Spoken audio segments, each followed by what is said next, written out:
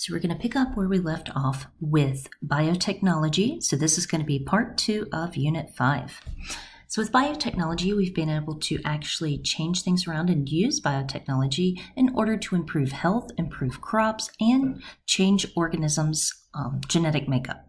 So biotechnology is going to be producing and improving things like agriculture, for example.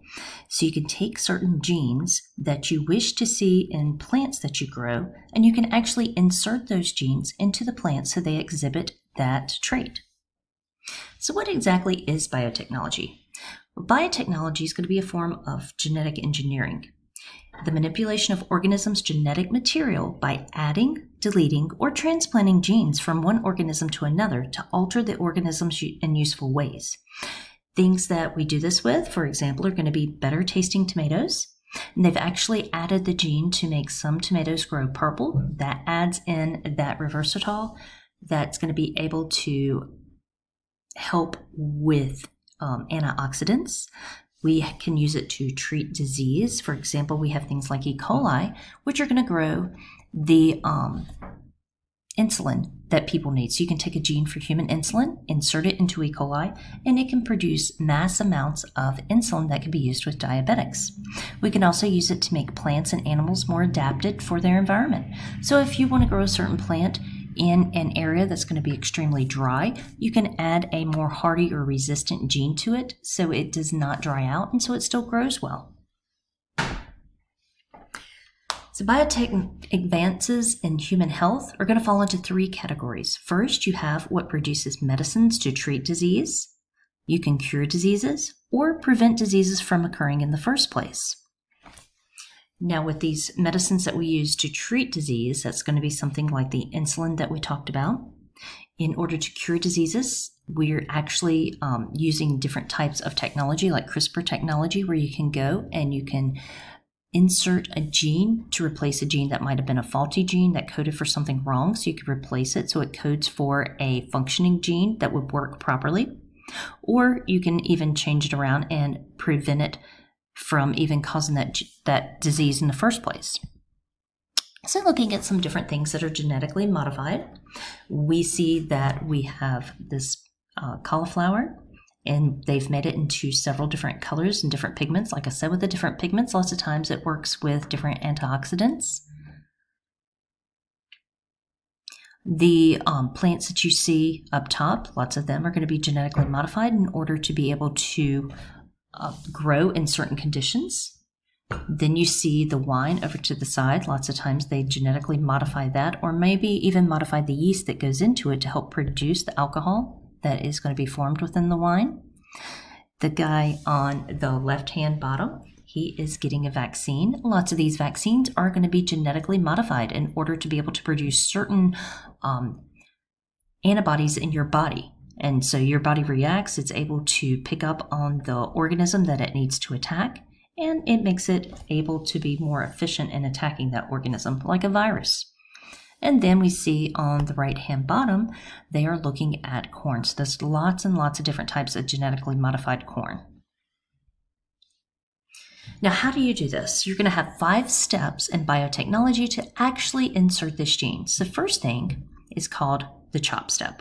It goes and it looks for the DNA that it wants, it identifies it, and it chops that gene out. So you selected the gene that you need and you're going to cut it out. Next, you're going to amplify that gene. So you're going to take that small amount and you stick it through a polymerase chain reaction, which is going to create hundreds or billions of that copy of the gene. Then you're going to take the gene that you made a lot of and you're going to insert it into a bacterial cell. From there, that bacteria can grow colonies that contain that gene with that donor DNA. And then you'll identify those colonies that have received the DNA that contains the gene of interest that you want to work with. So with the chopping part, you go in, you chop the DNA from the donor organism, and you select it for whatever trait that you're looking for. Once you take the DNA from that organism and cut it into small pieces, you're going to do that using the restriction enzyme. So there's certain enzymes that you have that look for certain areas within a gene that can cut it. The restriction enzyme cuts the DNA by recognizing it's a 4 to 8 base pair sequence. And so that key tool that's going to be used in DNA cutting or with biotechnology is going to be this restriction enzyme. And so all biotechnology is going to involve this process. And so you see here, it goes in, it identifies the section that it wants. Once it identifies it, it looks for the sections at the beginning and end of that gene where the restriction enzymes are, and it's going to use those to cut that gene out. Then you need to amplify. So amplifying the DNA into more useful quantities, because if you just have one copy of that gene, if you mess it up, or if you only use it once and let's say it didn't take, then you don't have any more of that gene. So we need to make more. In order to make more, you put it through a process known as polymerase chain reaction, or a PCR.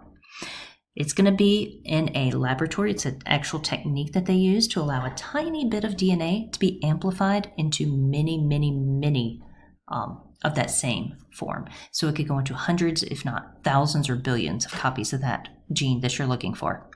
And so in order to do this, it goes through a specific process. The DNA is going to be heated, so it separates into two pieces. It's then going to be cooled in an enzyme called DNA polymerase, and a large number of free nucleotides that are added to the DNA mixture are going to come together. So you had the two strands of your double helix. Basically what this is doing is breaking those hydrogen bonds in the center and opening it up.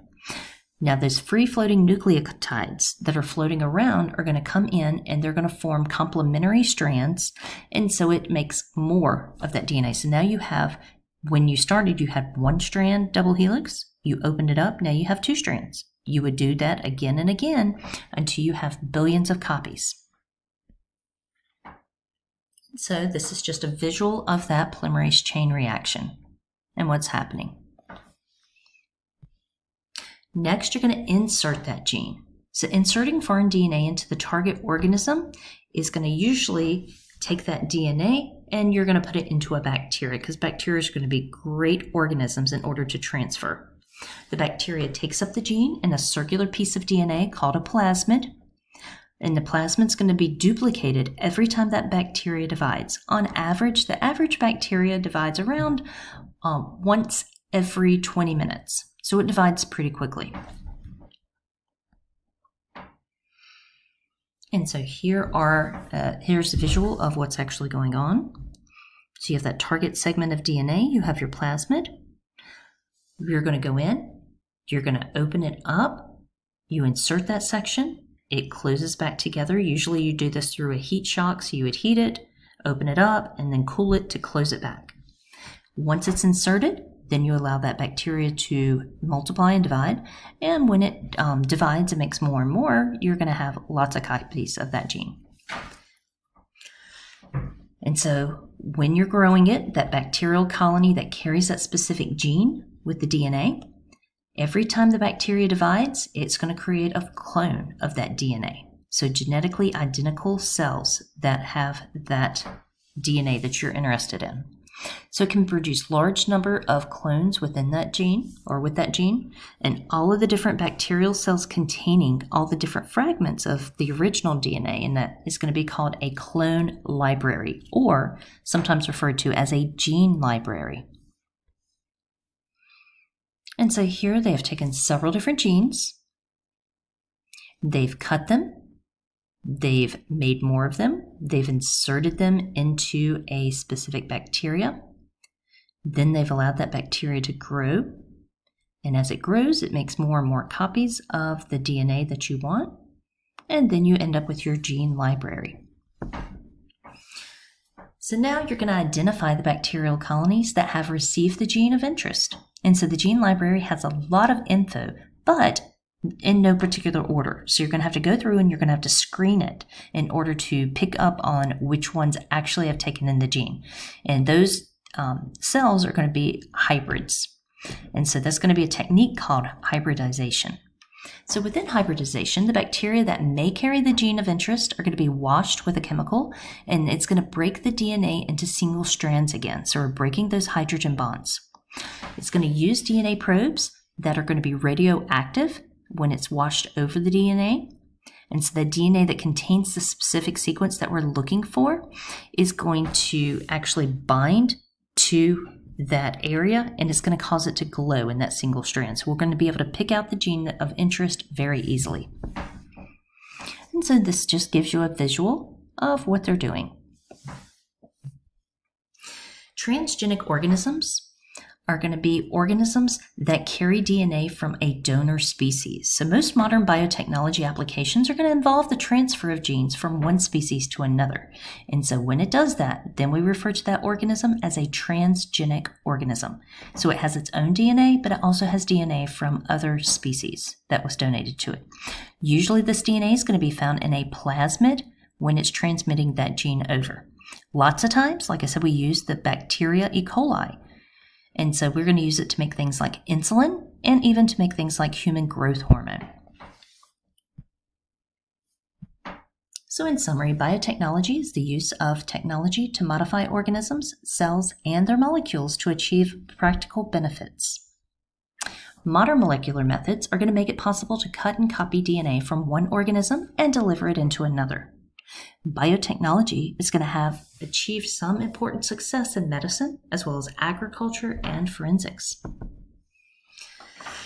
Now, treating disease with and producing medicines with biotechnology. So we're going to be able to cure diseases, treat diseases, and like I said, we've already talked about the treatment of diabetes by putting it into E. coli and having them take up that gene and create human insulin. So diabetes is going to be a disease where the body cannot produce the chemical insulin, which is going to help to break down sugar in foods. Now, sometimes the pancreas slows down or quits the production of this, or sometimes you become insulin resistant. And so these people are going to use things like injections from cow or pig insulin. And at first, that worked better than nothing, but then they were able to produce actual human insulin using human genes with bacteria. Now with the pig and cow insulin, that was what they used at first. And like I said, it was difficult to get. It's also going to be very costly, and it's not going to be an exact match. So lots of times it would often make humans who took it sick, and they'd have some type of reaction to it. So why does some bacteria produce human insulin? They produce it by using what's known as recombinant DNA technology. So what happened basically with genetic engineering in 1982, which wasn't long ago, a 29-year-old named Bob Swanson worked with Herbert Boyer on a recombinant DNA technology. This is going to be something new. What they did was they used the restriction enzymes that we talked about to cut the gene for human insulin out of a strand of DNA. Then they took that gene and they inserted it into E. coli. And like I said, it divides about every 20 minutes, so it didn't take a long time in order to make a lot of human insulin. Once they figured this out, they were able to grow vats and vats of this bacterium, which was able to produce insulin. Now scientists are able to produce large amounts of human insulin very quickly and efficiently. This is going to open up a new industry for genetic engineering now that they've figured out how to do things like this. So recombinant DNA is going to be DNA of one organism combined with DNA from another organism. So that's what the DNA is called, recombinant DNA. When you put it into the organism, you refer to that organism as a transgenic organism. But its DNA is recombinant because it's a recombination of different types of DNA, basically. And so it's going to create an organism with a desired trait or gene. Usually, it's going to be a incorporation of one gene or a set of genes for a specific purpose into another organism. So remember, the DNA is referred to as recombinant DNA. The organism is called a transgenic organism. Try not to get those two confused or mixed up. Several important achievements are going to follow the development of insulin-producing bacteria. And like we said, we've mentioned before, the one was the human growth hormone, or HGH. This is normally produced by the pituitary gland. Sometimes the pituitary gland might be underactive. Sometimes it gets a tumor on it. It can become overactive when a tumor starts to form on it, and it causes things like acromegaly, or it can cause giant gigantism, and so people grow really, really large depending on when it happens in their life. If it's very early during childhood, it's referred to usually as gigantism, and they grow extremely large. If it happens later on in life, let's say 30s, 40s, 50s, or so on, it becomes acromegaly, where the person starts to grow larger features. They grew normally through childhood, but later on, their face starts to enlarge, their nose, their arms, their hands, things like that. And so they begin to get like an odd look to them, and it's not going to be very proportionate to the rest of their body. And so with the human growth hormone, that's what's being overproduced in these areas. So human growth hormone causes growth of the body, it causes fat production, and it causes protein synthesis. Sometimes the body, however, does not produce enough human growth hormone, and that's when you end up with people who don't start to develop properly during puberty, and people who end up just with a shorter stature and underdeveloped. They found out, though, with HGH, it can be used for other things. So it can be used to increase strength and endurance. And if you look over here, that's what they're showing with the boxers. They might take a human growth hormone in order to give themselves an advantage and help grow muscle better. And a long time ago, they used to actually take it from human cadavers. So once someone passed away, they would take the pituitary and they would extract the HGH. Unfortunately, it took a lot to do that, and it wasn't very efficient, and it was very, very costly. So once they figured out they could insert this gene into bacteria and grow a lot of it, then it made it more affordable and more accessible to everyone. Another thing that they're able to produce is erythropoietin. This is going to be a hormone that is going to allow your body to produce red blood cells, more red blood cells. And so EPO is going to be produced by the kidneys. It goes to the red bone marrow. The red bone marrow is then put into action, and it starts to produce more red blood cells. More red blood cells can be good if you're anemic and you need to be able to carry more oxygen. It can also help with cancer patients when they're going through things like chemo, because their red blood cell count could be lowered, and so they would need more EPO. However, this is a big problem in blood doping scandals, because if you have more red blood cells, then you can carry more oxygen molecules. If you can carry more oxygen, then you're going to have an advantage because you're going to tire less easily. You're going to be able to go longer distance. If you're boxing, you'll be able to go for longer periods of time because you're getting enough oxygen and your muscles aren't going to be oxygen starved. So that leads us to blood doping scandals. It can improve an athlete's performance by basically giving them more endurance. It gives them more oxygen. Lots of times people will go to higher elevations in order to train in thinner air because it causes their red bone marrow to produce more red blood cells. That gives them the ability to carry more oxygen once they're at a lower level of elevation. But the problem with it is it can cause thicker blood, and thicker blood can lead to blood clots or strokes. So, like we said, it's been at the center of blood doping scandals, especially in things like professional cycling. EPO increases the oxygen carrying capacity of the blood, and healthy athletes have actually used EPO to improve their athletic performance. Problems: it increases thickness of blood. It does put a strain on the heart when it does this and can cause stroke or heart attack. So in summary, biotechnology has led to some notable successes in treating diseases, usually by producing medicines more efficiently and more effectively than they can be produced with traditional methods. Curing disease with biotechnology. Lots of times we hear about things such as gene therapy and the correction of malfunctioning genes. So with biotechnology and curing disease is got some good and some bad news. The good news is that in the 1990s, a handful of humans with normally fatal genetic disease called severe combined immunodeficiency disease, or SCID, were completely cured by using this. However, the bad news with this is that more than 500 trials after that with these gene therapies have been performed, and they've had no clear success. So the first time they did this with SCID, everybody was cured. After that, they have not been able to produce the same results. So even the therapy for SCID was going to be suspended and has not been gone back to because of the death related to the treatment. So severe combined immunodeficiency disease is a genetic disorder where a baby's going to be born with an immune system that can't produce white blood cells. So that leaves the person vulnerable to illness. They have no defense against any type of illness that they come in contact with or any pathogen. Usually, it's going to cause death within the first year of life because it's hard to keep a child in a completely sterile environment. This is where we have our bubble boy come into play. This young man was born in the 1970s, and he actually made it till 12 years old. But unfortunately, he did die of a respiratory infection because he was exposed. Even though they were very careful for 12 years, he did eventually become exposed to a respiratory pathogen.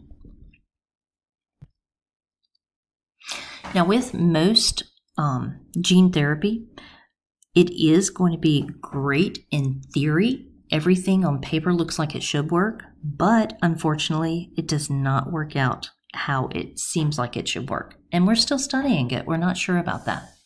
One thing that we have found out is working with stem cells has given us a lot of hope. Stem cells are going to be cells that have the ability to develop into any type of cell that they're put into. So let's say if you add a stem cell to the heart, it'll become a heart cell. It becomes whatever you tell it to become, or the body tells it to become. If you put it into a muscle, it becomes a muscle cell. You put it into a bone, it becomes a bone cell. You put it into the brain, it will become a brain cell. So they're completely pliable.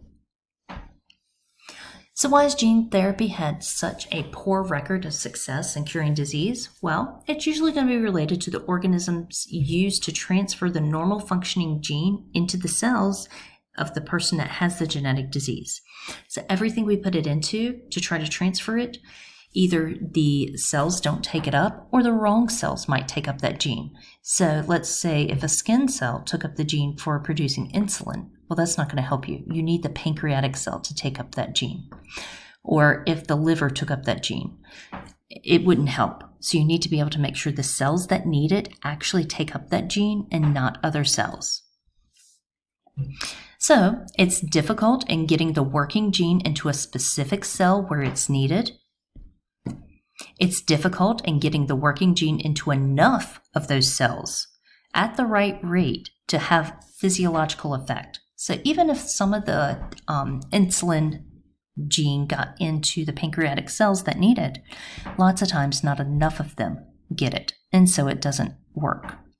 And then you have problems with the transfer organism getting into unintended cells. So like I said, it could get into a muscle cell, or it could get into an intestinal cell. It could get into anything and not intentionally mean to be in that. And then so those cells creating the product is not going to help and could actually cause more damage. So in summary, gene therapies has had a poor record of success in curing human diseases.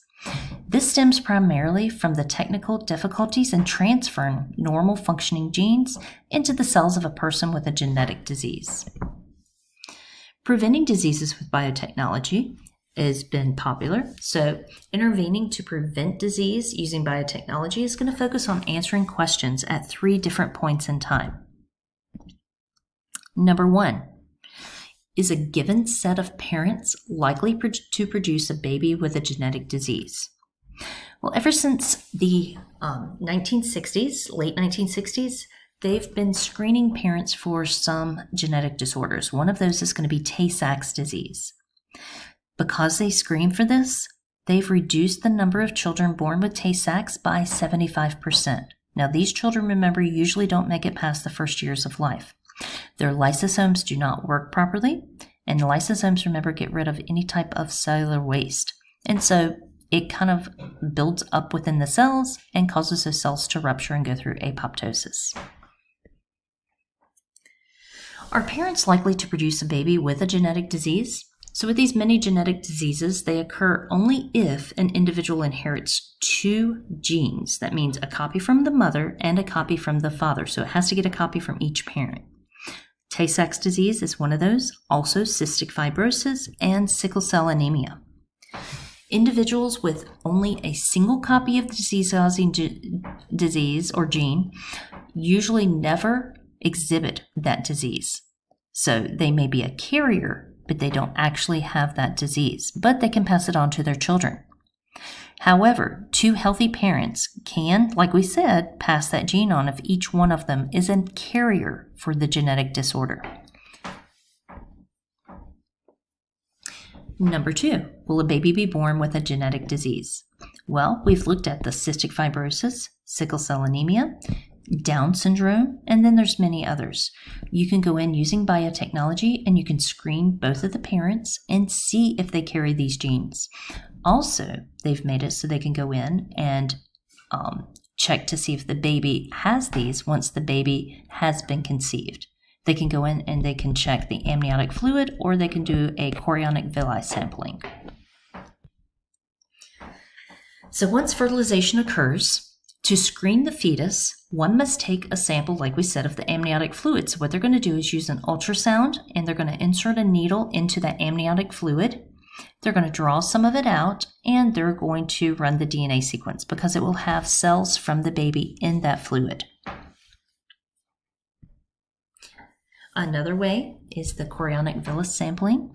They'll use an ultrasound again, and then they're going to stick a device, a catheter device, up through the cervix, and they're going to scrape the cells of the placenta. And then they're going to take and analyze those cells to see the genetic makeup of that child. And number 3, is an individual likely to develop a genetic disease later on in life? So some diseases won't actually show when they're born, but develop later on. Sometimes it's due to environmental conditions. Sometimes it is just their genetic makeup. It all depends on if those genes are turned on or turned off. And they can turn on and off at any time, and they might never turn on. So things like breast cancer and prostate cancer, you can screen for to see if you have the gene.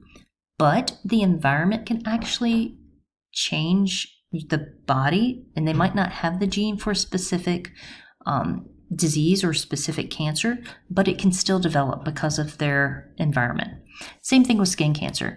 You might have cancers or melanoma that runs in the family. However, if you don't expose yourself to sun a lot or unprotected sun, then you might never develop it. Or you might not carry the genes in your family, but because you're out in that environment, you might mutate your DNA and cause your body to develop melanoma if you stay in the sun a lot without sunscreen and protection. Now, when we do these DNA runs and we look at DNA, you do come across some ethical dilemmas. Number 1, discrimination. It used to be that if you were known to have a gene for a specific illness or disease, insurance companies would not cover you. Also, you might not be allowed into certain programs, or you might, even to this day, not be allowed to get certain types of life insurance if you are known to carry a specific gene. So really, we've got to consider, how do we proceed with this information? Who gets a copy of it? Who gets to know? Lots of people now take DNA tests, and then you can plug it into different apps to see if you carry specific genes for certain things. But to be the most accurate, you need it done by a healthcare professional who can then send it off to be analyzed. Well, if you do that, lots of times insurance pays for it. Since insurance pays for it, they say they have a right to this information. So, how do they use this information? Is it right for them to be able to deny you certain life insurance because they know that more than likely you could end up with a specific illness or disease? And so that's one of the big ethical dilemmas. So in summary, biotechnology is going to allow us to identify whether a given set of parents is likely to produce a baby with genetic disease, whether a baby is likely to be born with that genetic disease, and whether an individual carries certain disease-causing genes that may have their effect later on in life. So these tools can help us to reduce suffering and the incidence of diseases, but they also come with significant potential cost, particularly the risk of discrimination. Biotechnology is also going to be used in producing agricultural products. For example, modern corn looks nothing like what corn used to look like. So looking at the ancestral corn, it looks more like a type of grass, but we have selected for specific genes over time, and now we have our modern ear of corn. So how might a genetically modified plant help 500 million malnourished people? Well, we have what's referred to as golden rice that they've produced, and it's going to be nutrient rich. So what they did was they took a gene for beta carotene. Beta carotene is going to help the body produce vitamin A. So they take the beta carotene gene, which they found in daffodils. They're going to take the gene out. They're going to take and insert it in with bacteria. And when they add those genes together, they're going to actually insert it into the golden rice or into the white rice, and that's going to produce what's known as golden rice. So about 10% of the world's population is going to suffer from a vitamin A deficiency. Vitamin A deficiency causes about 250,000 cases of blindness each year. That is missing a zero. The addition of beta-carotene producing genes to that white rice is going to increase the production of vitamin A within the human body. And so that is going to reduce the likelihood of people around the world losing their vision or going blind. So in summary, biotechnology is going to lead to an important improvement in agriculture by using transgenic plants and animals to produce more nutritious food. More efficient and eco-friendly farming with biotechnology has also been proven. Here we have a quote from 1726 Gulliver's Travels. He says, "And he gave it for his opinion that whoever could make 2 ears of corn or 2 blades of grass to grow upon a spot of ground where only one grew before would deserve better of mankind and to do more essential service to his country than the whole race of politicians put together." And we've actually been able to do that. So almost everyone in the US is going to use genetically modified crops regularly without even knowing it. How many people have eaten the original ancestral corn? Probably not many.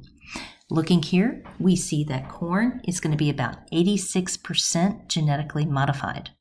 Only 14% is going to be of its original corn. Looking at cotton, 93% of that has been genetically modified. And then looking at soybeans, which we use in a lot of products these days, is going to be 93% genetically modified. We also use genetic modification to help with pest resistance. Instead of going out and spraying fields and crops, we can actually insert the gene inside of the plant to get rid of these pests. So how can we genetically modify it to reduce pesticides used? Well, here's what we're going to do.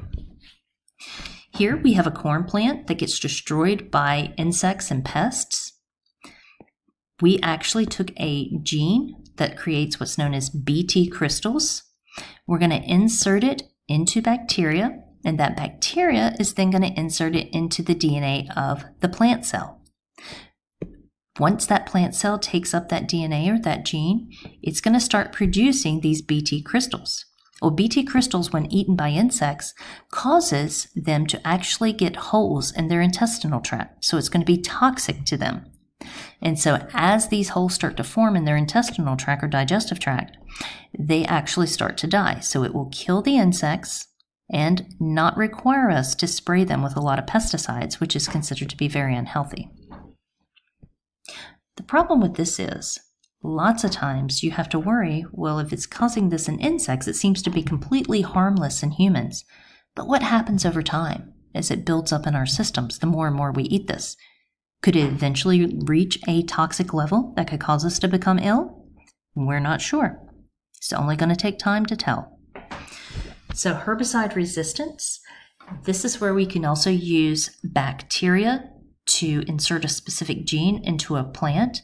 which helps it to resist herbicides so they can spray a crop to kill all of the weeds, but the plant that they're growing will not die from the herbicide because they have the gene in order to make them more sturdy or hardier so they don't react to this herbicide. Another way it's used is to grow faster and bigger bodies. Looking here at these fish, notice that the one on the bottom is going to be a naturally grown fish, and the one at the top is going to be one that's genetically modified. So what they did was they found a growth hormone that functions year-round instead of just in the summer. And so they inserted it into the fish. And so fish can be raised in 18 months now instead of 24 to 36 months. So it thought that the growth rate would increase by 25% if they did this. But what they found is it actually increased by 500%. So the problem with this is when they release or if one escaped into the wild, since it's so much larger than the normal one, it's going to be able to out-eat and outmaneuver those other fish. So the other fish can't compete, and so the ones that aren't genetically modified will start to die off, and they can't survive against the ones that are genetically modified. So in summary, there's going to be a revolution through biotechnology. We have herbicide-resistant and insect-resistant crops that can reduce the environmental and financial cost of producing foods. But then we also have our fears. So fears and risks to the safety of genetically modified foods. Here we see a poor chicken.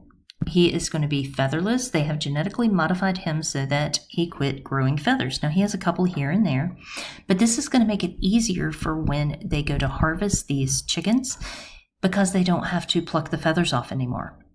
Now, unfortunately, this poor guy is going to be more apt or more prone to getting parasitic infections, fungal infections on its skin, and it becomes sunburned. So it's going to live a miserable life because they wanted to make it easier on themselves for not having to pluck the chicken. Other people are going to have concerns, and we're going to go through some of those. For the first concern, organisms that we want to kill may become invincible. Look at bacteria, for example, with all the antibiotics we've used.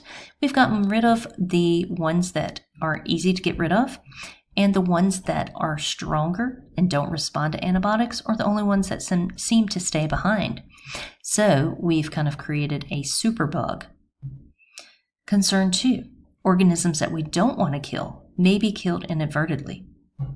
Concern number 3, genetically modified crops are not tested or regulated adequately, so we're not sure what's going to happen over time. If it builds up in our system, could it start to affect our DNA and our genes, or could it affect our health?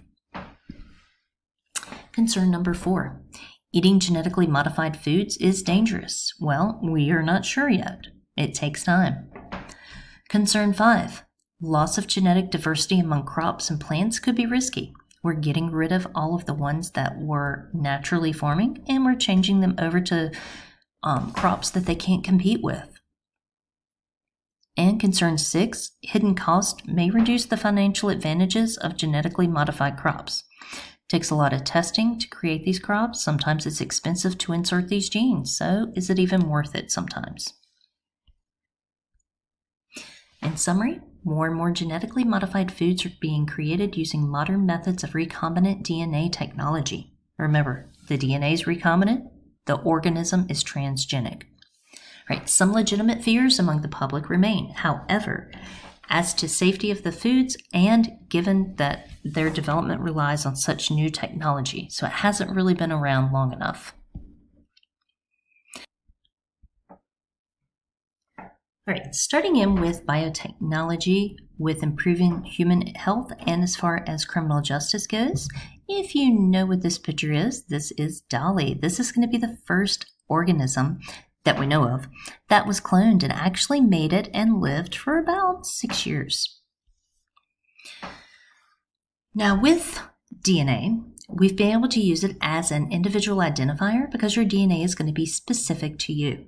And so they're going to be able to go in and do a DNA fingerprint in order to tell different DNA from different people and be able to identify who did what and link people together as relatives. So that's going to become very important in the criminal justice case. Here we have a guy named Colin Pitchfork.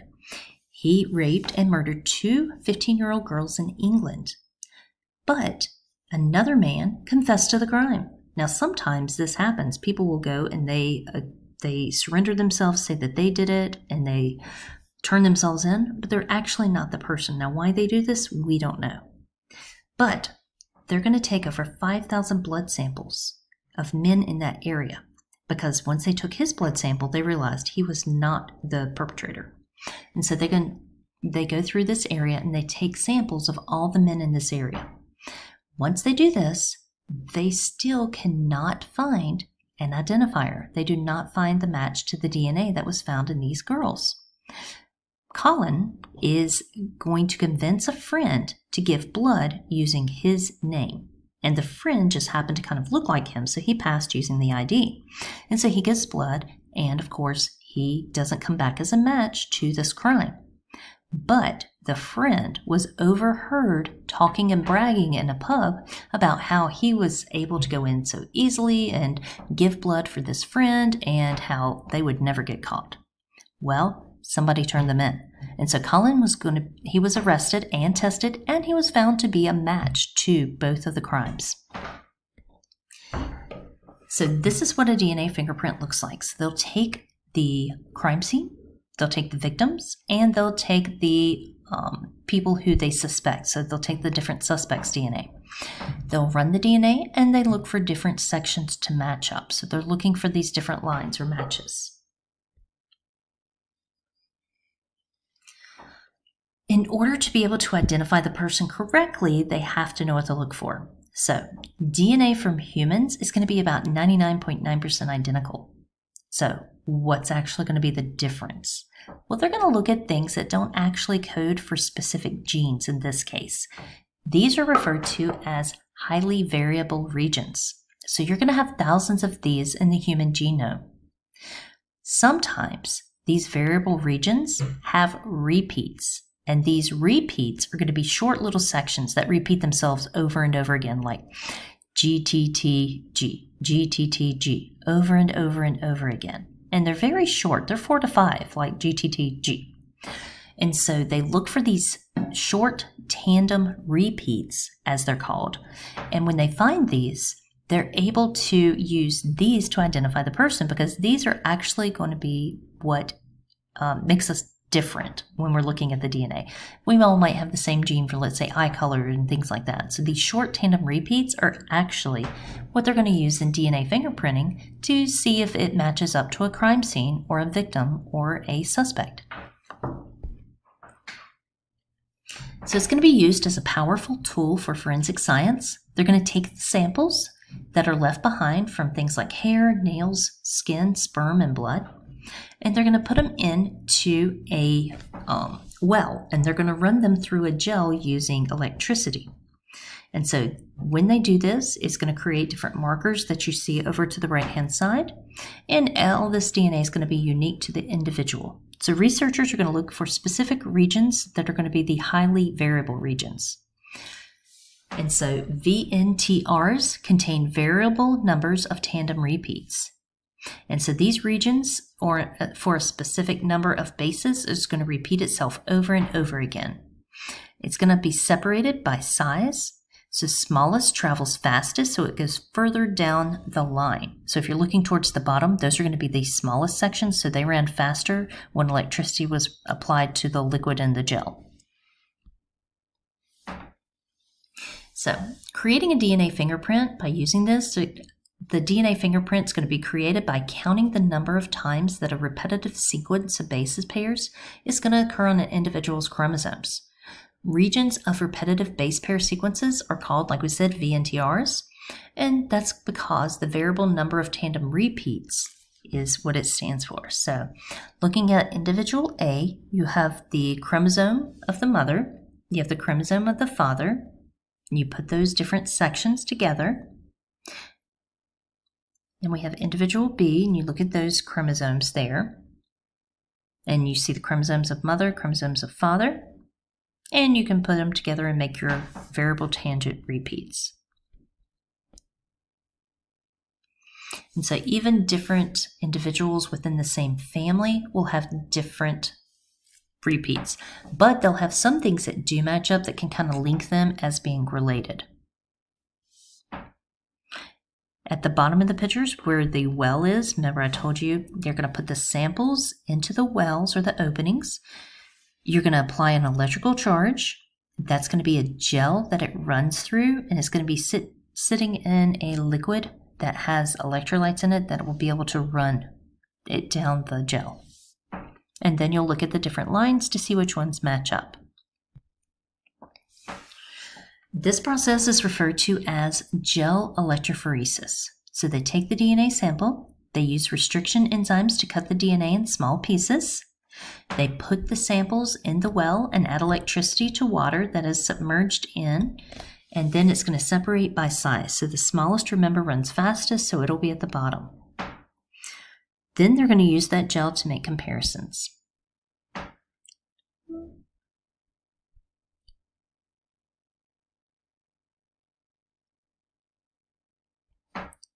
All right, so I'm not sure why it has flipped over, but we'll just go from here.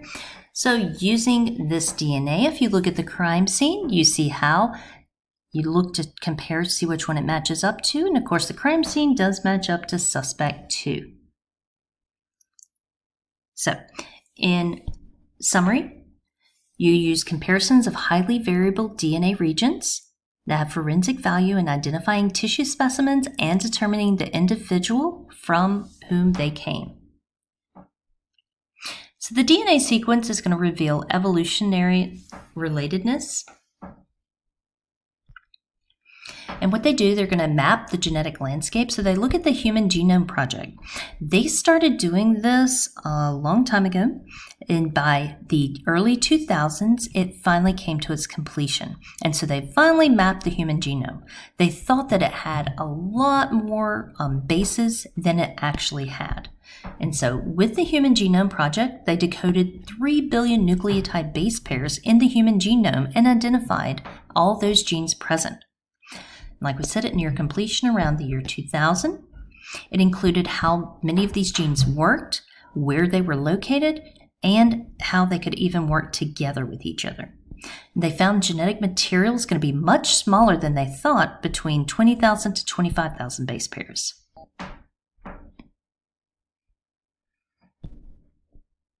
Right?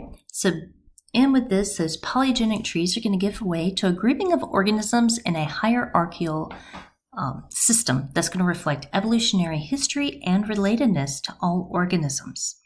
It's going to be useful in organizational systems that help us to understand the diversity of life on Earth and the nature of how species are related to each other. So when we say humans and chimps are genetically 96% identical, what exactly do we mean?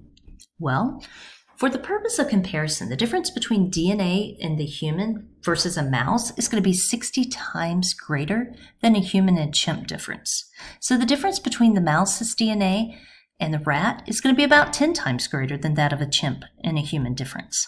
And the difference between DNA in a human and a chimp is going to be 10 times greater than the average difference between 2 humans. And so what we mean is basically everything's made of the same 4 letters, and it's how those letters are put together. Certain ones code for certain fur or hair or eye color, things like that, and some of those might be similar in different organisms. They're not going to be different. And so we're genetically kind of related to a lot of different things. Right, so with genetic similarities, this is going to measure overall DNA similarities between chimps and humans, and it revealed that 96% of our base pairs were the same. So we share greater similarities with chimps than with any other species of animal, but only 29% code for the same proteins. Most of it's going to be junk DNA. So in summary, comparisons of sequences similarities across species reveal the evolutionary relatedness, and it makes it possible to construct detailed evolutionary trees. So the promise and perils of cloning. So we go from organs to individuals. Cloning was first done in 1997 by Ian Wilmot, a British scientist who cloned the sheep named Dolly. They based their research on a theory from 1938 when Hans Spemann first proposed removing the nucleus from an unfertilized egg and replacing it with the nucleus from a cell of a different individual. Difficult and inefficient, but it was surprisingly simple as far as the concept goes, and it could be incorporated into 6 simple steps. First, you're going to isolate an egg cell from one sheep, and they did that, and a mammary cell from another.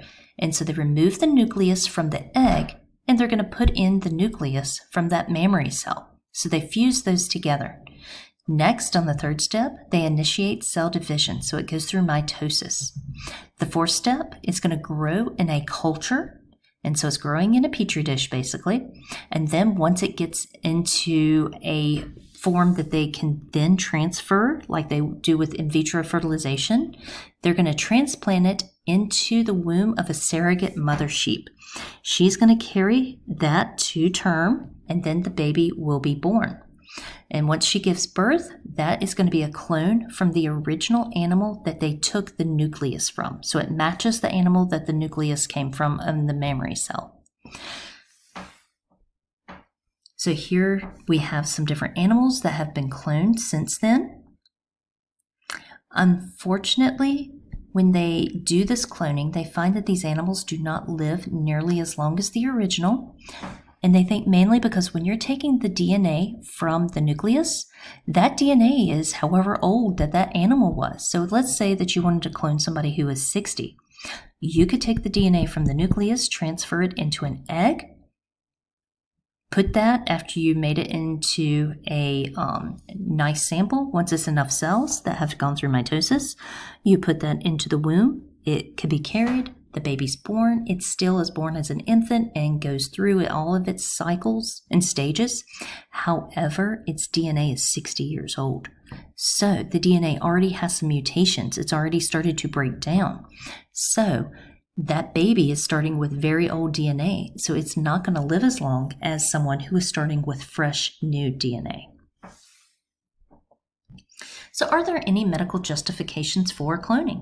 Well, different uses that we have for cloning are like transgenic animals that contain human genes.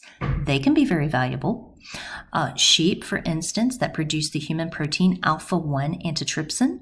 That's going to be effective in treating things like cystic fibrosis. We have hamsters that produce human erythropoietin, which is going to help treat kidney disease. And remember, that's going to create your EPO, which makes more red blood cells. Also, we have pig clones too that are being used to create things like organs that we can then transplant into humans.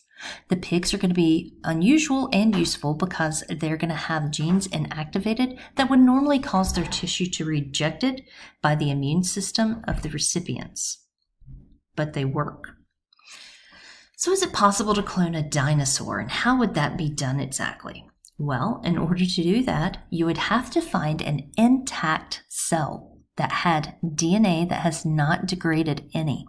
So, kind of like what they did with Jurassic Park, where they were able to take that mosquito or whatever that insect was and take the cells out of it because it had been preserved, and then insert those into an egg cell and then implant it into a surrogate that would carry it. So first we'd have to find intact DNA that had no damage, no degradation, no breakdown to it. Then we'd have to figure out what organism could actually carry that dinosaur. And so we would then implant it into a surrogate that would be able to carry it. Now, just because you can do something, you have to go back and think, should I? We all saw what happened in Jurassic Park. It did not turn out well. So in summary, cloning of individuals has potential benefits in agriculture and in medicine, but we do have ethical questions that do linger. Just because we can, should we?